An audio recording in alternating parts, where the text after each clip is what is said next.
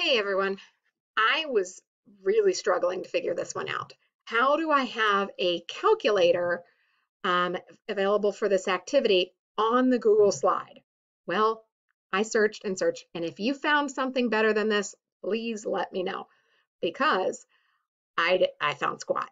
So basically, what I have done is used a trick that Hannah taught me and using the Windows calculator. I had to sort of combine little tips and tricks here, but it works. So first, before you do anything, I'm on the slide where I want to use the calculator.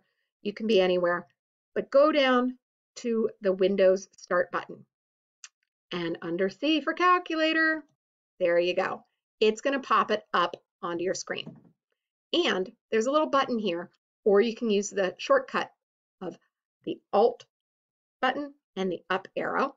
But when I press it, what it does is it locks it into place on my screen. It's always going to stay in the front. Now, all right, now I have the issue of there's all this garbly gook all over my screen, and that's really distracting when I'm trying to teach the students.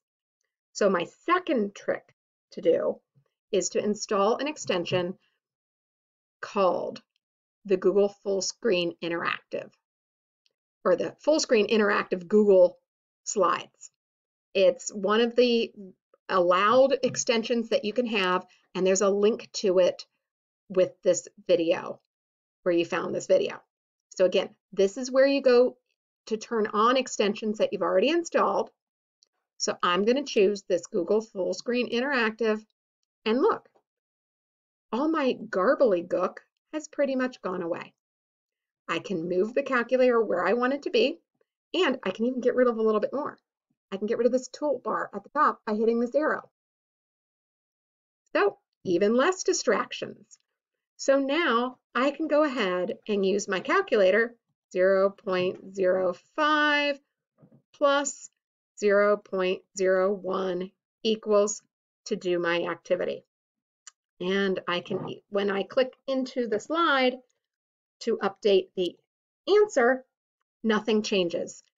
When I change from slide to slide, all I have to do is clear my calculator and do it again.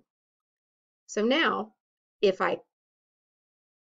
you want to have me do this again, I can. Let's close it all up. I close the calculator.